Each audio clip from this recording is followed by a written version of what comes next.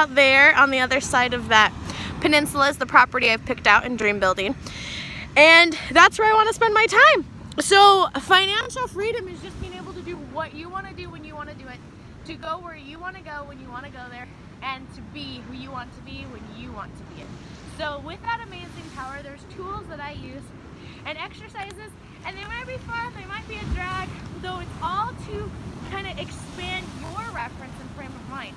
I was raised by teachers, so when thinking about my daily passive income, it's something that was foreign growing up. So I've had to recondition myself not only to be accepting of passive income and not having to work a traditional job, though also a lot of money. My daily goal that I'm looking for is over $2,777 a day, because that equals $1 million a year. So that's what my target is.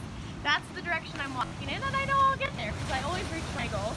Unfortunately, sometimes not as fast as I would like to reach them, but I know that it's also because I get in my own way. And those are definitely tools and techniques that I do. I do a lot of personal growth and development, and I like that stuff a lot. And the more that I've done that, the happier I am. And the more, that I've just done a bunch of different things. And the more that I live here and appreciate all these amazing, beautiful mornings has definitely helped me find my bliss. So here, oh, look at this wave about to crash. Let's see. Oh, I love these guys. Ooh, come on, we were gonna get a big one. This one might be it.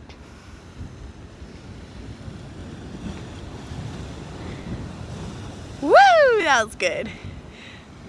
It's pretty neat. Definitely one of my favorite coastlines here. So the biggest thing that I've done is realize what it is that I want and get clear.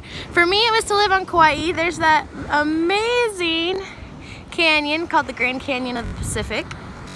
And knowing what it is that I want to do and just having the guts to go for it. I said I was going to live in Kauai. I didn't know how it was going to work out. I didn't know any of that, but I just went and I had that intention. So that's what I've done with all my goals. It's not a matter of knowing exactly the steps. It's just being like, hey, I'm going to dream big enough, think big enough, and go for it.